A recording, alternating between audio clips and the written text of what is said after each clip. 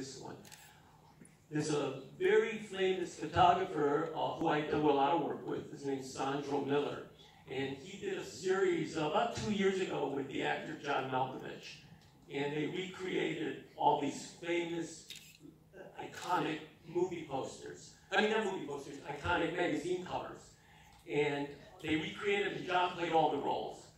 And it was a knockout, and it toured, and Sandro got many awards for it. And David Lynch had seen that, and he liked it very much, and praised it. And he sort of suggested maybe Sandro would consider doing something with his work.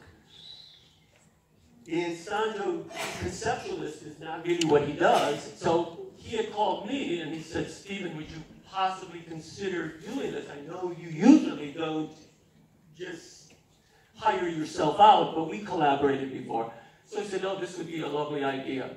So what you're going to see is a film we made, and it was sponsored by Squarespace. Squarespace is a website builder, and they used it for David Lynch's foundation to raise money. And John Malkovich plays all the roles, and we chose 7 or 8 characters. And technically, I think you'll really like it because we were able to shoot that on 6K, which is a very wonderful format to work with.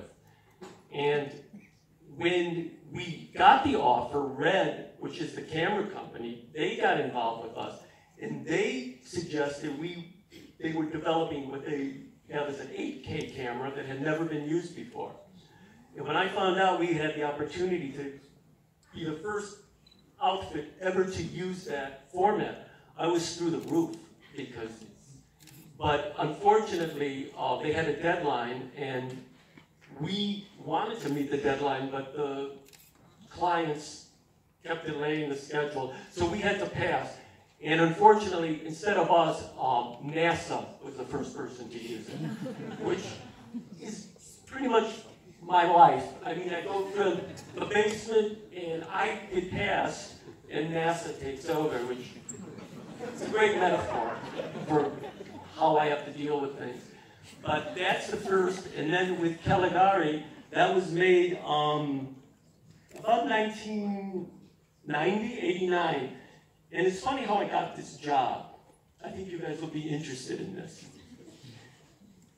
A producer had seen a rock video or something I had directed, and he didn't have a lot of money, and he was looking for a director and a writer.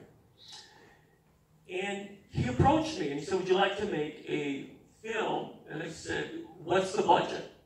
And he said, I have $175,000. And even in 1990, that's very little money. And I said, okay, what do you want to do? And he said, well, the name Dr. Caligari is in public domain, so we can use that name. And I said, so what you're telling me is you want me to take for $175,000 and make a film based on this extraordinary silent film? I said, I will fail. I mean, right off the bat, it's not a good idea. But he said, well, that's how we're going to do it.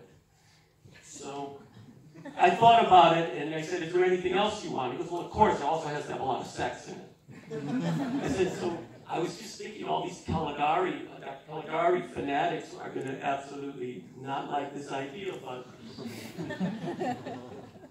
I couldn't resist. So myself and my writing partner, who is still very close to me, I started with him at Hustler magazine in 1975, Jerry Stahl, beautiful novelist. I would recommend anybody to get Jerry's books.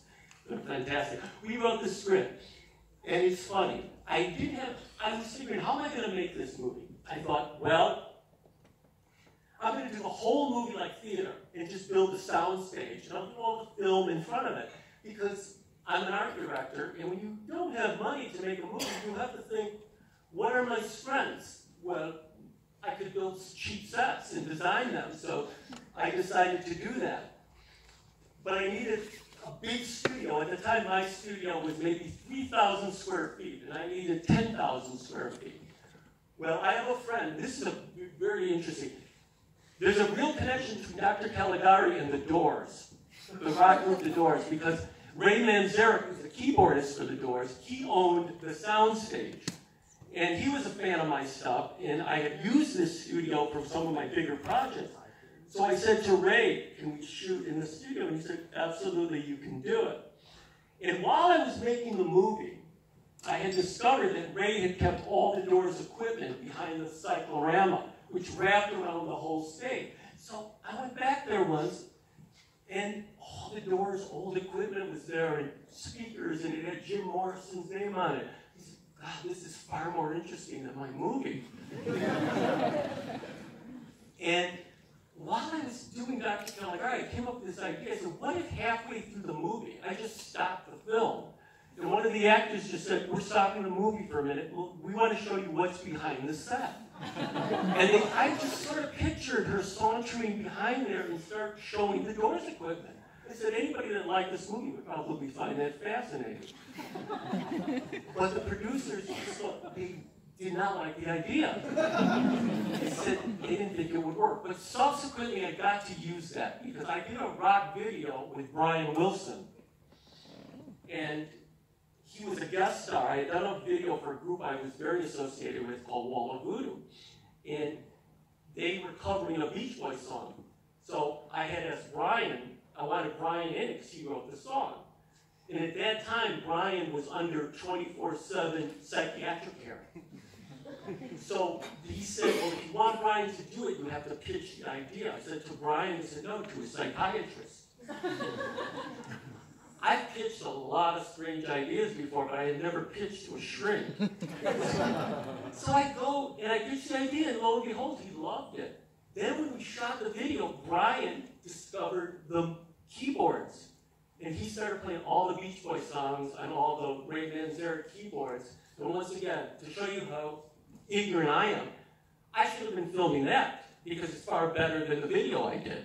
But I didn't. But that's a strange connection, and that's what happens when you're making low-budget films 30 years ago in Hollywood. You get these things to cross. So this is there are no prints left of Dr. Caligari.